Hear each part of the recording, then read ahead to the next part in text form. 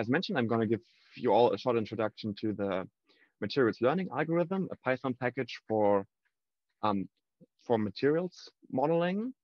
This is all still work in progress. So we're currently developing and applying this package to different problems. So this is not a finished software project yet.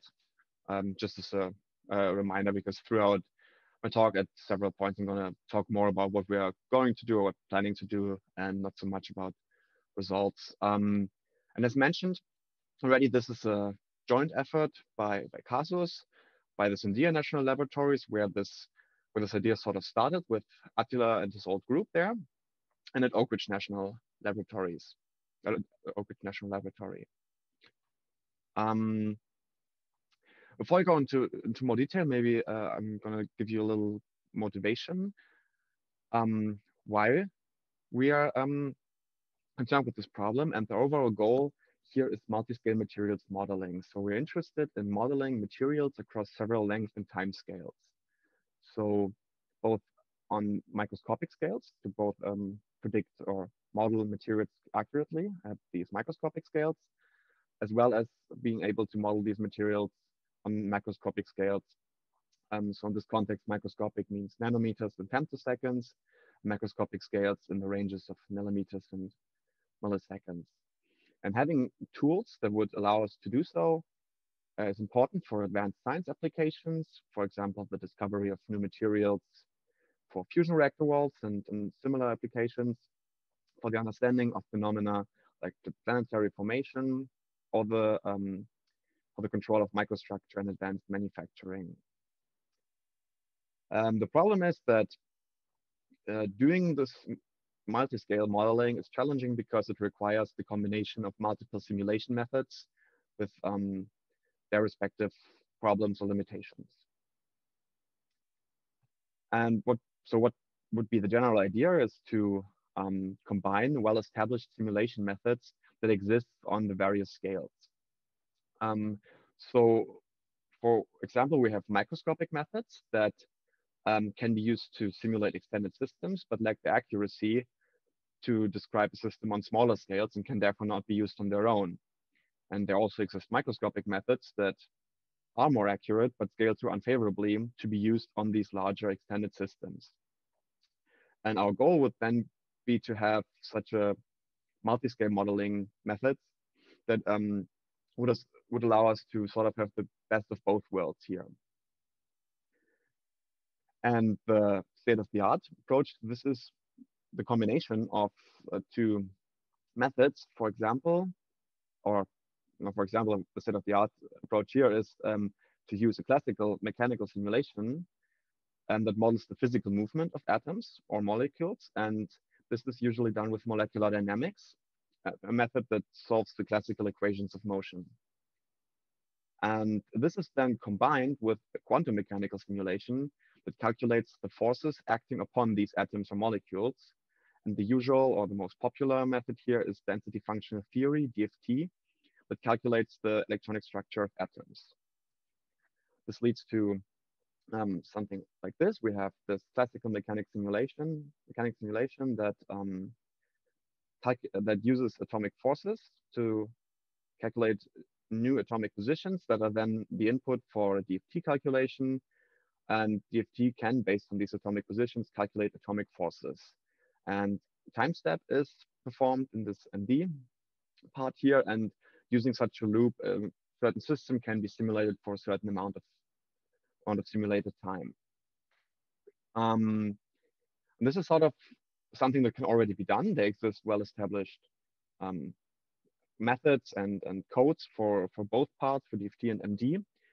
But the problem is that for reasons that I'm going to explain shortly, DFT cannot be applied to these larger, extended, or more complicated systems that we are interested in.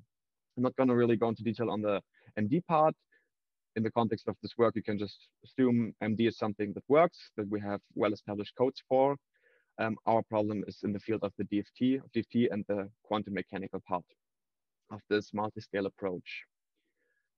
And to show you what's the problem with DFT and why approach like Mahler is necessary, I'm going to start with electronic structure theory and the exact framework of what we're actually trying to achieve.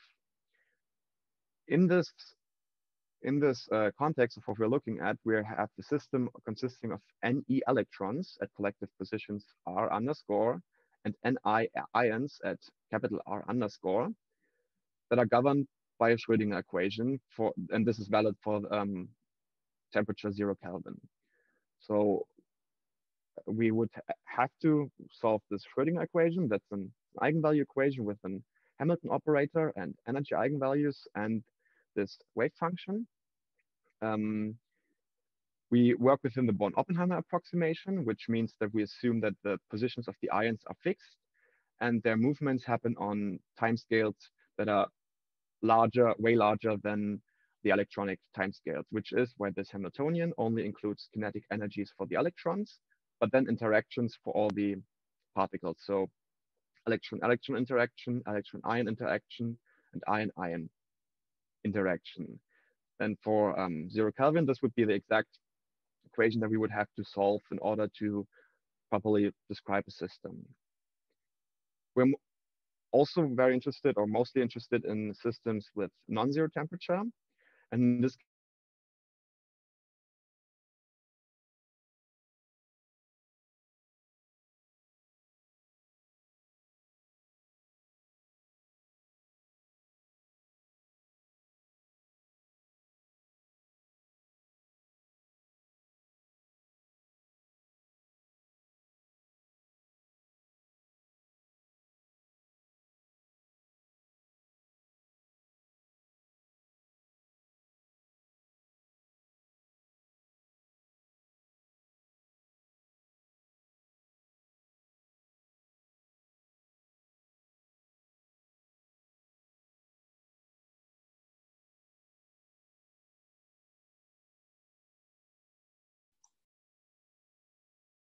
So it looks like Lenz went offline. So let's give him a few minutes and maybe he can reconnect.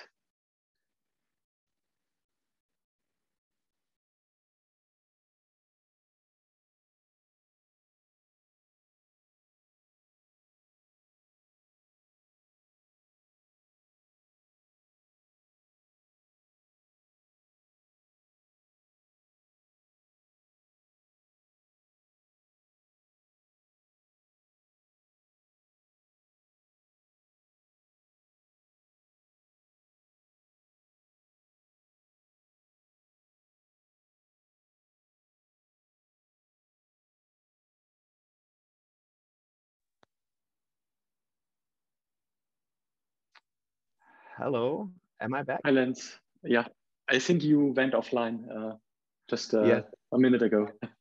Yeah, I've had an internet problem. What was the last thing that was visible that you people heard me say? You were at the finite temperature slide. So on the slide with the Schrödinger equation. And you were just starting to talk about the grand potential. Okay. Yeah, I guess I will just take it. I will just take it from there. Yeah.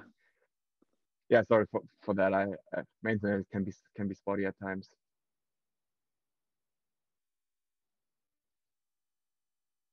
So, okay. Yes, as I was mentioning, we have to move from the Schrödinger equation to this grand canonical ensemble for systems at temperatures that are above 0 Kelvin, which is what we're generally interested in, especially in the context of matter under extreme conditions. And we have to here not only take into account the Hamiltonian, but also the entropy operator and the particle number operator with the chemical potential here. And this is all a very brief overview of the larger exact framework. But what I just wanted to give an impression of is that these are the exact equations that one would have to think about, but they cannot be solved explicitly. They result in inseparable equations that come with a huge computational demand that scales with the order of 3 to the power of NE. And this is unfeasible even for small systems and calls for approximations. And the most popular approximation in this context is density functional theory, or one of the most popular approximations. Density functional theory, the central variable becomes the electronic density, N of R. This is given by the Hohenberg-Cohen theorem. And this electronic density is now defined at each point in a real space grid or in real space.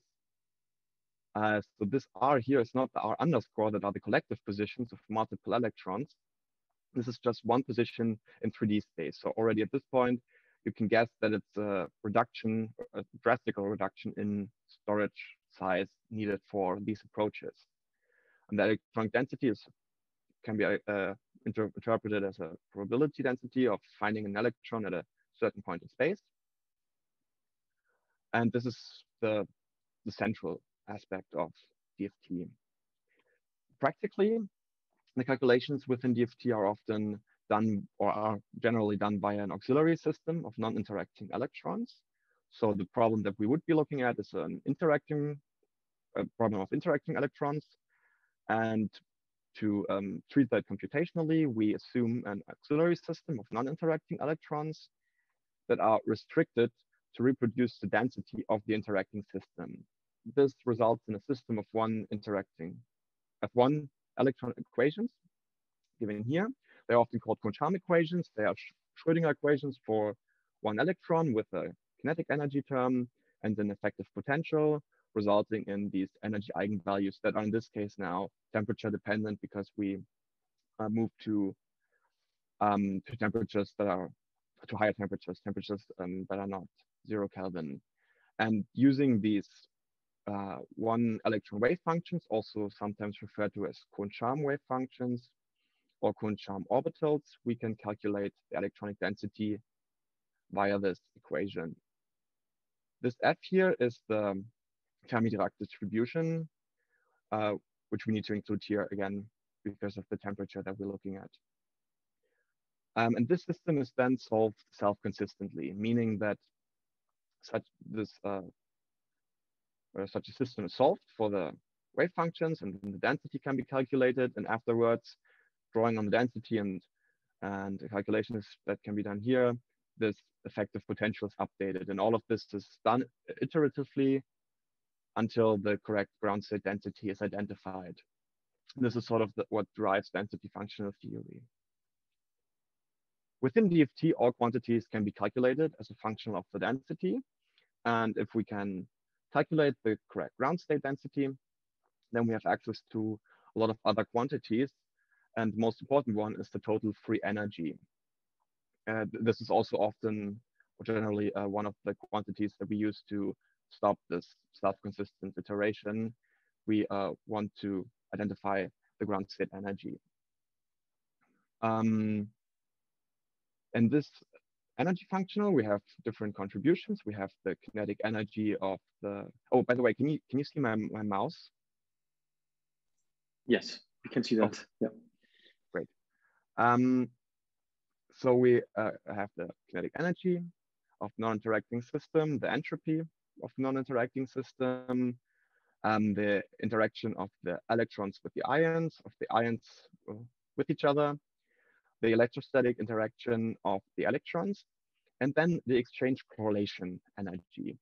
And the exchange correlation energy is where a lot of the beauty of DFT comes into play, because DFT is kept theoretically exact by this exchange correlation energy, meaning that all of the other terms, there exist analytical expressions for them that are correct within or exact within certain approximations. And the errors introduced by these approximations or simply by these approaches are all in theory absorbed into the exchange correlation energy. So if we were to know the exact exchange correlation energy functional, we could, DFT would give us the correct ground state or correct energy in general. In practice, we don't know this exchange correlation function and we have to approximate it. But by doing so and by choosing this approach, the quality of DFT, of the DFT calculations and the predictions that it does depends solely on this exchange correlation functional. And by choosing an appropriate approximation for a certain problem, we can produce results. We can produce meaningful results that are helpful for whatever we are looking at. And there exists a plethora of these approximations. Some are more suited for certain problems than others. And that's one of the things that one has to keep in mind when doing DFT, that this has to be approximated in a reasonable way. But the problem is that even with all these nice approximations and these sophisticated sophisticated programs and codes that exist for DFT, DFT is still too expensive. It still scales with an order of NE to the power of 3, which is unfavorable or not good enough for a lot of the practical problems that we're looking at. And this is now where DFT surrogates come into play. And Mala that I want to present to you is one of these DFT surrogates. And the idea here is simply to replace DFT with a machine learning model trained on DFT data. So the concept is quite simple, I think. We perform DFT calculations for a set of atomic positions with some sort of target quantity, train a surrogate model with it, and then can access the same information as we would from a DFT calculation at a fraction of the cost. The computational cost is drastically decreased, and also the scaling behavior is generally way more favorable than DFT, although it depends on the approach. So I cannot make an umbrella statement here. There exist different algorithms to realize such a surrogate model. Mala currently uses artificial feed-forward neural networks, but in theory, other machine learning techniques could be employed here as well. And as we are using artificial feed-forward neural networks, or neural networks in general, I'm going to give a short overview of what a neural network is. I know that a lot of you work with neural networks on a daily basis or have a strong background in the field, but I'm still going to give a short overview of what it is so that we're all sort of on the same page, at least in the context of this presentation. A neural network, as the name would suggest, is a network that consists of artificial neurons. A neural network is capable of approximating, at least in theory, any function f of x equals y. To do so, each neuron weighs, sums, and biases input. So we have some sort of input that is weighted, summed up, bias is added, and then an activation function is subjected to it. To give a little bit more graphical explanation for that, here's a very, very small neural network with 5 neurons, 1 output neuron, 2 input neurons, 2 hidden neurons that are connected here via these weights. The thickness of the lines here correspond to the magnitude that this weight would have, and how much these nodes are filled is also corresponding to the magnitude of the values. We can see that we have 2 input neurons here. One has a larger value than the other one, and they're connected to these hidden neurons. And now we pass the data, this input data, through the network by multiplying these input values with the weights and adding in a bias here. And we can see that here the input value is larger, and we use a large weight, so this results in larger values here than compared to this neuron, but here the bias is smaller than here. Then some sort of activation function is applied to these values, and we get a new value. This activation functions can be, or are usually things like sigmoid functions, 10H functions, or some sort of linear activations.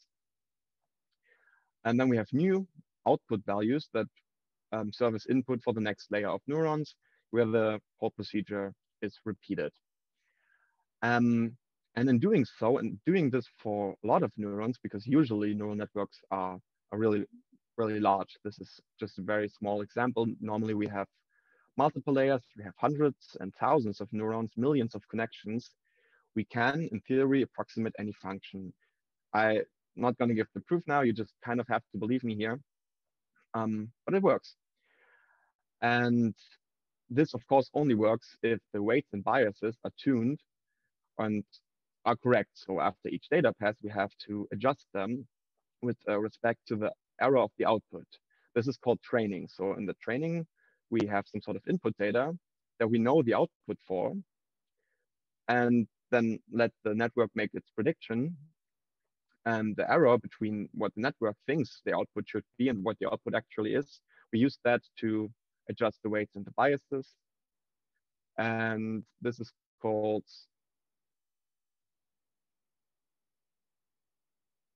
sorry, okay. And this is called backpropagation. And in doing so, we eventually end up with a network that is able to perform any kind of approximation or mapping that we train it on. So in the context of this presentation, you can think of a neural network as a way to approximate a function or to learn a certain mapping. And now the question has to be asked, which mapping should such a DFT surrogate then perform? One of the first ideas that would come to mind as well, we want to have access to the forces or the derivatives of the total energy and maybe the total energy itself. And we know the atomic positions, so that's the mapping that we should learn. And there exist approaches that do that. For example, the DeepMD code. Some of the problems here is that these codes are restricted to only the energy, and it has been shown, or some investigations suggest that there are some problems with the accuracy, especially for more complicated applications here. So it would be a good idea to think a little bit further of what other mappings would be possible. And another idea that comes to mind is to learn the density, because I already mentioned that everything is a function of the density. If we were to know the density from the atomic positions through this mapping, we could use DFT and the standard algorithms there to predict the total energy, the derivations, and also other quantities that can be expressed as a function of the density. The problem here is that everything is a function of the density except for the things that are not. The total energy equation that I've shown you earlier is correct, but in practice, the kinetic energy and the entropy of non-interacting systems are not really expressed in terms of the density, but are calculated using the system of auxiliary one-electron wave functions. So in order to do such a workflow here, we would have to learn a mapping for these quantities based on the density as well. And this can be challenging, first of all, because we would have to train multiple machine learning models. And second of all, it has been shown that it leads to some problems with the gradients, which then again would be problematic because we are interested in the forces or the gradients. And this now leads to what Mahler is attempting to do. In Mahler, the local density of states is learned, d of epsilon and r. It's an energy and spatially resolved target quantity that can be used via post-processing steps to calculate the total energy, the derivatives of the total energy, and all the other quantities that were accessible through the density. Of course, now the question is, what is the local density of states? The local density of states is the density of states at each point in real space, and the density of states, DOS, measures how many states are occupied by the system at a certain energy level. And given here is the density of states for 3 different systems, aluminum and iron, both liquid and solid. And we can see that for different energy levels, we get information on how many states are occupied at this energy. And this is the density of states given here. So integrated over the entire real space of the simulation cell. And the local density of states, the LDOS, would be a similar image, but at each grid point. And we can see that the sort of energy spectrum that the DOS gives us information on the system, and we can clearly see that it behaves quite differently for different systems. We can see that there are clear differences between liquid and solid iron, for example. And Mahler is modeled around this LDOS. The idea is to learn this LDOS and then calculate every quantity of interest using this LDOS. So we can use the LDOS to calculate both density and the density of states using these integrations, whether we integrate over the real space grid or the energy grid, we get the density and the density of states. And using density and density of states, we can then calculate the total energy. Some of the expressions are dependent on the density. I've already mentioned that a couple of slides back. And the entropy and the band energy, which is another expression for the kinetic energy, or this is the kinetic energy can be approximated using this band energy or expressed in terms of that. We can calculate these quantities using the density of states. And this can be done analytically. These are the equations for that. And so having the local density of states, we have access to the total energy through this system of equation. And this is essentially what MALA is supposed to do, or what MALA does. Learn models or train models that predict the local density of states for systems of interest, and then access the total energy or other quantities like the density or the density of states through post-processing. This leads to a very general workflow that I'm sure is quite similar to a lot of other workflows for surrogate modeling, where we have to think about data generation, pre-processing data, train networks and perform inference, and then post-process the results. MALA is a Python package, as I already mentioned. It is supposed to be modular by design at every step so that different open source codes can be used as well, and different calculation or processing techniques can be applied. And it's of course supposed to be powered by open source software code that do all the heavy lifting for us. The first thing that we have to think about is data generation. In principle, every DFT, actually every electronic structure code that exports the LDOS can be used with MALA. Data generation can be challenging for the applications that we look at, because we have to perform DFT calculation at high temperatures or high pressures, or generally extreme conditions, which can be challenging. There exists some sort of discretization error between the density and the local density of states.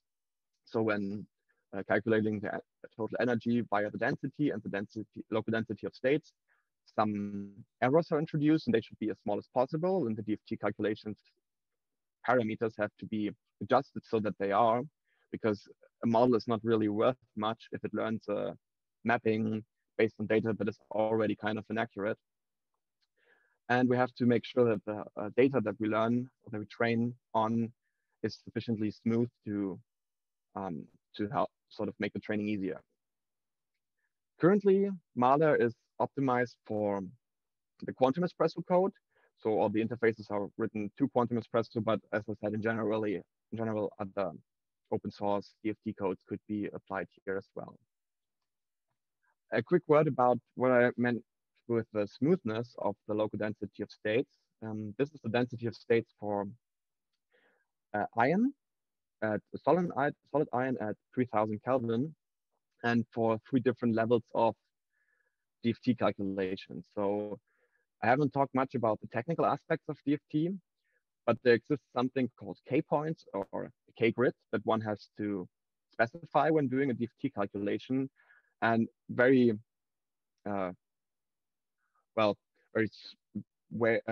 simple way to think about it is that the more K-points we use for DFT calculation, the more accurate the result is, but the more computationally expensive the DFT calculation becomes. And one would be interested in using as few K-points as possible while still having the desired accuracy. And so when doing a DFT calculation, normally one performs successive DFT calculations with an increasing number of K-points until a number of K-points is identified that is that, for example, calculates the energy at a sufficient accuracy.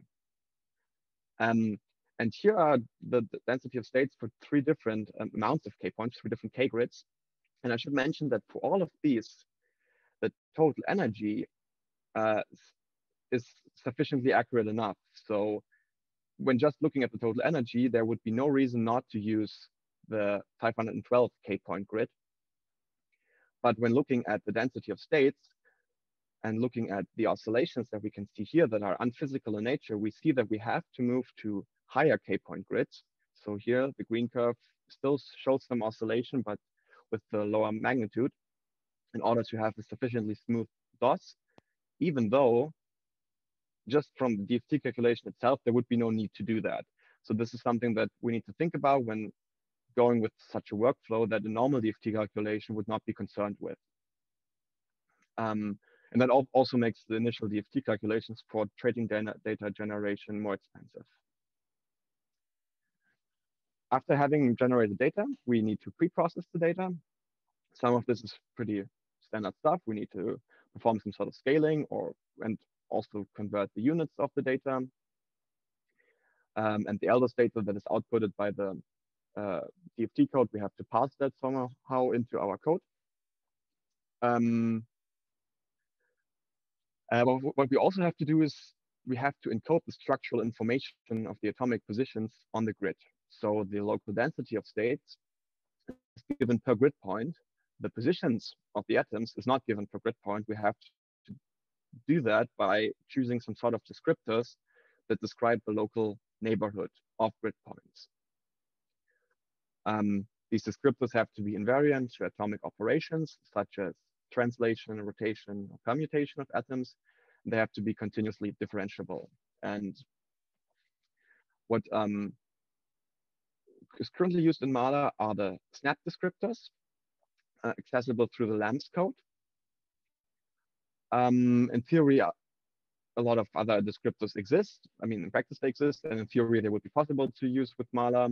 And by using LAMS or having an interface to LAMS, it is not that hard to also make Mala compatible with these other descriptors, because in LAMS there already exists implementation for a lot of other descriptors that fulfill these constraints.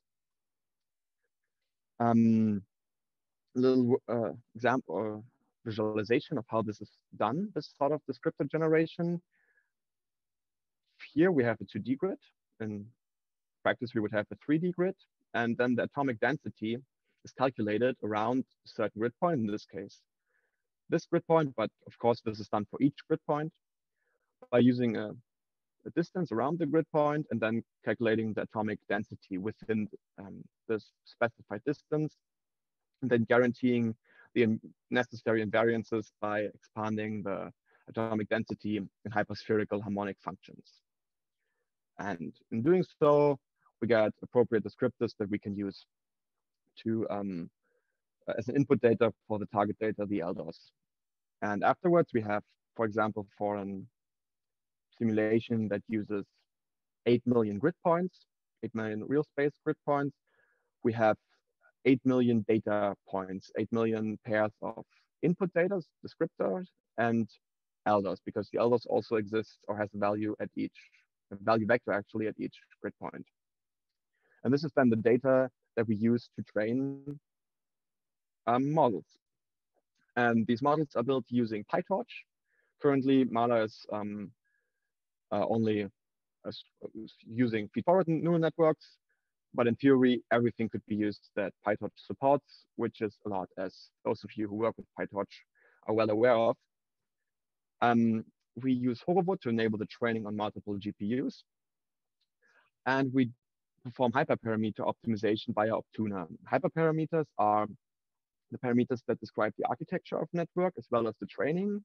So, for example, how many layers there are, how many neurons there are per layer, or how such a back propagation that I was talking about earlier is performed. All of these are hyperparameters, and this is done via the library Optuna.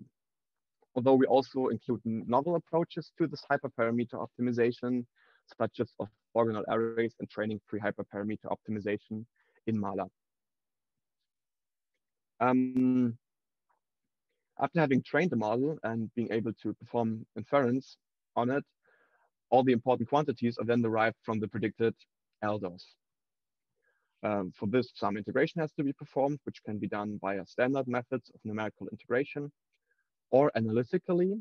So for the band energy and the entropy, there exist analytical formulas that I've shown you. And here analytical integration can be also performed in Mala. The density grid-based calculations are then done by interfacing a DFT code, quantum espresso in this case. And the only problem at the moment is that the forces that I've already established are quite important for this MD workflow are not yet available. So mathematically, they are available, but they are not currently implemented in Mala. This is sort of the work in progress that I was talking about earlier. This is what we're working on, or one of the things that we are working on. And with this, I want to talk a little bit about the results and the ongoing project with Mala. So the first results are from the proof of concept research article by Attila and his old group at Sandia National Laboratories that used sort of a pre-Mala, so the same ideas, the same algorithms, but not yet in the form of this Python package that is now being developed by CASUS, the Sandia National Laboratories in Oak Ridge. And this workflow was used to investigate an aluminum system with 256 atoms at room temperature and the melting point of aluminum. And here at the melting point, both liquid and solid configurations were used. Good agreement of machine learning predictions and DFT calculations were found. For example, here, these are the results of training and then testing a model using the data at room temperature, one atomic configuration, so the data on the grid of one atomic configuration, and then testing it on multiple atomic configurations, and the overall mean absolute error with is very small, with about 2 millielectron volts per atom. The overall goal would be something with something below 10 millielectron volt per atom. For the 933 Kelvin, the results depended heavily on the trading data selection, which is as expected. So when, for example, here, when training a model on only liquid atomic configurations, it will fail to predict solid atomic configurations, which can be seen that this model here predicts the solid atomic configurations with a significantly higher error than what I've shown before of 426 millielectron volts per atom, because it was only trained on liquid data. But when training models that incorporate liquid and solid training data, for example, mean absolute errors can be achieved that are almost at this limitation that I've talked about of 10 millielectron volts per atom, or this goal that we would want to achieve. And so this research article illustrates how this workflow is a powerful tool that can be used to build these surrogate models, and is sort of the basis for Mala and the further investigations done by Mala. Here another visualization of what I was just mentioning with the training data selection. Here for the band energy, not the total energy. In black, you can see the target values, and then in purple and blue, the respective solid and liquid predictions. And as one would expect, the models only trained on solid data fail to predict liquid atomic configurations, and vice versa. This is what we would intuitively expect, but it's and still, I think, a very important result to verify that this is also the case, and that we therefore have to think about training data selection carefully when building such a model. Now coming a little bit to the work in progress using Mala, what I'm currently investing a lot of time in is a project where we look at the identification of efficient data generation techniques. So what I mean by that is the question, can we train on data from smaller or easier simulations, but then use a model to replace an extended simulation?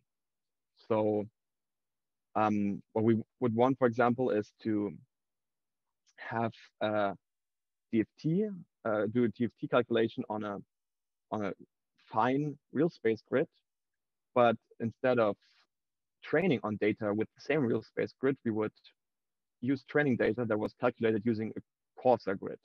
This makes the training data generation easier and cheaper, but if possible, the surrogate model would still have the same accuracy as calculations with the in this case the finer grid would have.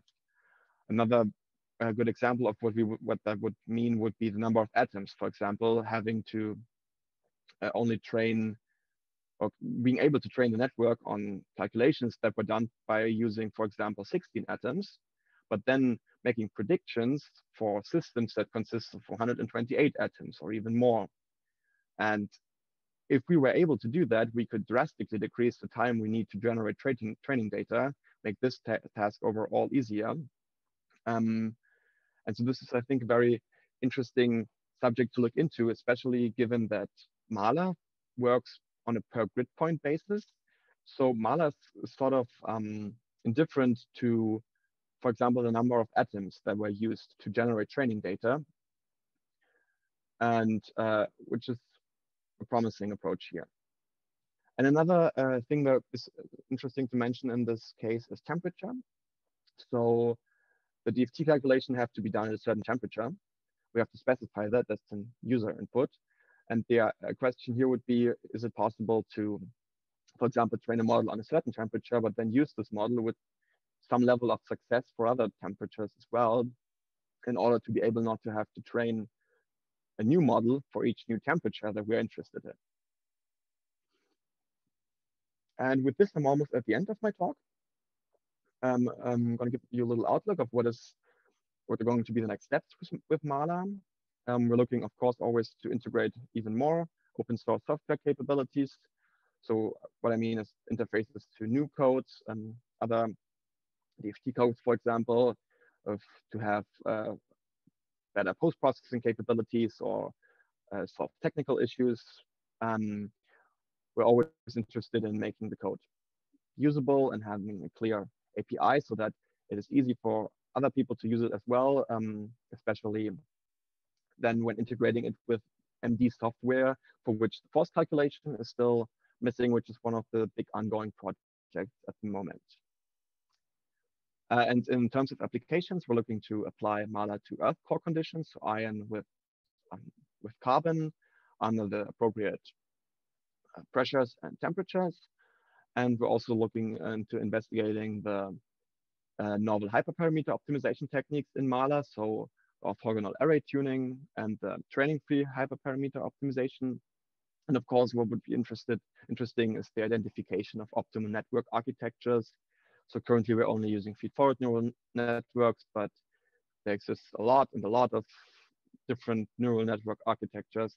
And it would be interesting to see what else could be helpful in this context. And especially one project that is worth mentioning here is active learning, which is what Steve Schmaler, that Attila already mentioned, is looking into, and one of the newly joined student researchers, Zoom, is also looking into this. With this, I want to thank you for your attention. As already mentioned by Attila, Mala is out on GitHub soon. You can already look at the group. The group Mala project is already online, and very soon we will have the code there. Yeah, so if there are any questions, please feel free to ask.